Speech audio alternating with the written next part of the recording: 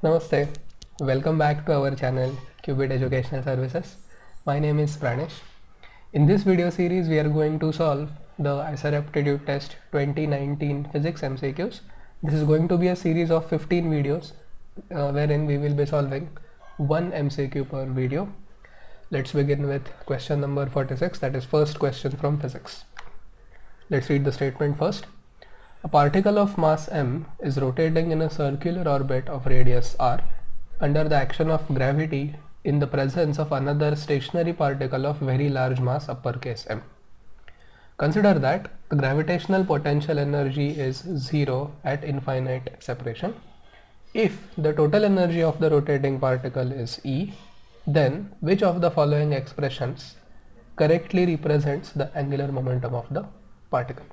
And we are given 4 options. Observe that in all 4 options the radius of the orbit is outside the root, and inside the root we have the energy E of the particle and its mass m. Okay, so we are going to make use of this fact later in our solution, but let's begin by first writing down the expression for the total energy of the rotating particle. Okay, so let's start. That is E.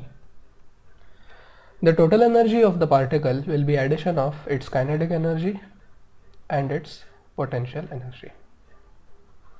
Kinetic energy because it is moving, and potential energy because it forms a system, rather it is in the presence of gravitational field of the other stationary particle, correct? Gravitational potential energy. All of us know kinetic energy is half mv squared.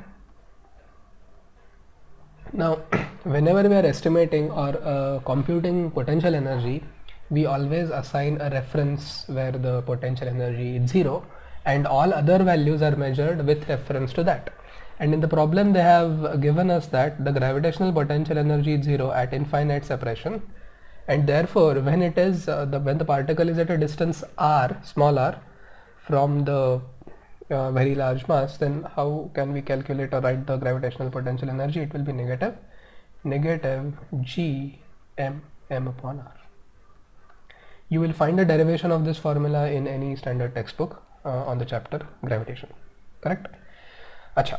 So this is the total energy, but the problem is it contains the mass of the larger object, okay, right, capital M on this side and on the second term, but in the first term it doesn't have any of that sort. So we now are going to introduce the fact that the centripetal force in this case is provided by the gravitational force, correct? So centripetal force, because after all why is it rotating? Because of centripetal force, right? Centripetal force is the gravitational force. Okay, and I'm only going to consider the magnitude this time. So mv squared by r, centripetal force, is equal to g m upon r square, correct? Standard formula, Newton's law of gravitation. Now don't cancel the terms. Okay, you may be tempted to cancel r and mm, but we are now trying to find out a replacement for this kinetic energy. Okay, so we can do it. Okay, we can cancel r. Let's first cancel r. Okay, so we will have mv squared equal to g m divided by r, but we want half mv squared, isn't it? So let us divide this by half so that 2 will come here, and therefore the kinetic energy or the total energy will be g by 2r plus negative g upon r. Okay, now let us take g upon r common, and inside the bracket we will have 1 upon 2 minus 1 or negative 1 upon 2, and that gives us the total energy as, okay, let's write it here, total energy negative g capital M small m upon 2r. Now the negative sign indicates that the particle is bound, okay, is bounded, okay, it is not going to lose its trajectory anytime, okay, it is a sign of boundedness. Even in the Bohr model of the atom, hydrogen atom or hydrogen like atoms, the total energy is negative. Okay, so that represents the condition that it is bounded. Okay, but our job doesn't end there. We have so far just calculated the energy E in terms of the available parameters mm and r, but we want the angular momentum of the particle. Okay, so what is angular momentum L in magnitude mvr? Okay, the angular momentum is mvr. Now the first thing that we notice here is, because of this negative sign, the total energy is negative. Okay, total energy is negative of the particle. Okay, total energy is negative. Now what does that signify? That means negative of E must be positive, correct? Now if that is the case, then it makes more sense. So okay, so let's say we wish to pick the correct option here.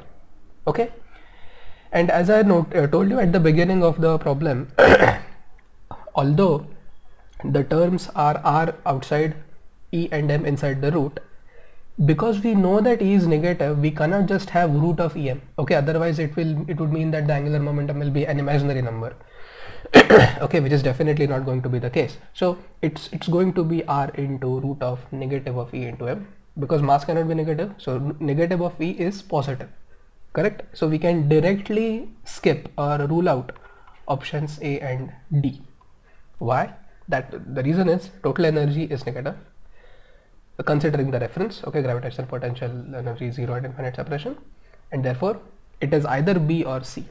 Okay, it is either B or C. Okay, it is either B or C. Okay, it is either B or C. Which means we can actually simplify our task of just determining the constant, which in the option B is root 2, and in the option C it is 1 over root 2. Okay, so let us assume that angular momentum L is actually k times, okay, k times R into root of negative EM. Now if that constant k turns out to be root 2, then it will be option B. If that constant k turns out to be 1 upon root 2, that will be option C. Okay, so L is mvr, which is equal to k into R into negative root of negative EM. Okay, let us squaring.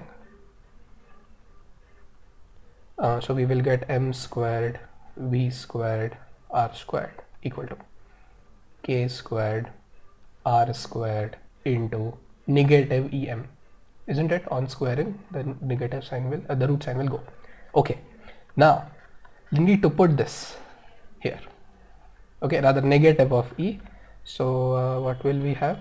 M squared v squared r squared will be k squared r squared into, now the negative sign need not be written here. Okay, so g mm upon 2r. Let's not forget this additional m, so it will be m squared.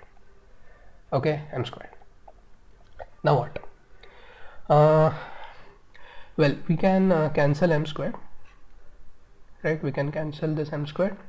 We can cancel r squared. We can cancel r squared. So we are finally left with v squared on this side equal to k squared g m upon 2r.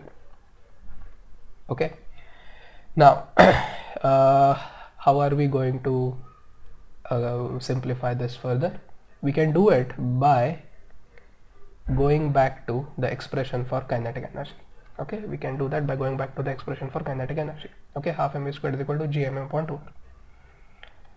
Half mv squared is equal to gm upon 2r. So what is v squared? Okay, from this expression, can we get v squared? Of course we can get v squared. V squared will be g mm upon 2r into 2 by small m. Okay, into 2 by small m. So we have just taken this small m by 2 on the other side. 2 goes, mm goes. So what is v squared actually equal to? V squared is actually equal to gm divided by r. Gm divided by r. Those are the only 3 terms that are remaining. What does that mean? If we are obtaining or we are getting 2 expressions for v squared, one is k squared gm upon 2r and the second one is simply gm upon r, it means we must have k squared by 2 equal to 1, or k squared equal to 2, or k to be root 2. We can't have the negative value here, right, because there is no such option. So k is root 2. Now which one of the options is right? K is not 1 upon root 2. K sits in the numerator. K squared is equal to 2 because k squared and 2 must cancel each other. Only then v squared will be equal to gm upon r. So k squared is equal to 2. K has to be equal to root 2. That means the correct option is B. The correct option is B. Okay. Alright. So we have cleverly made use of the options and the fact that the total energy is negative to eliminate A and D, and to pick the option from B and C, we just assumed that the angular momentum had an expression of the kind some constant into r into root of negative of total energy into mass of the particle. Okay, and that constant has turned out to be root 2. That's 46th. In our next video we will solve question number 47.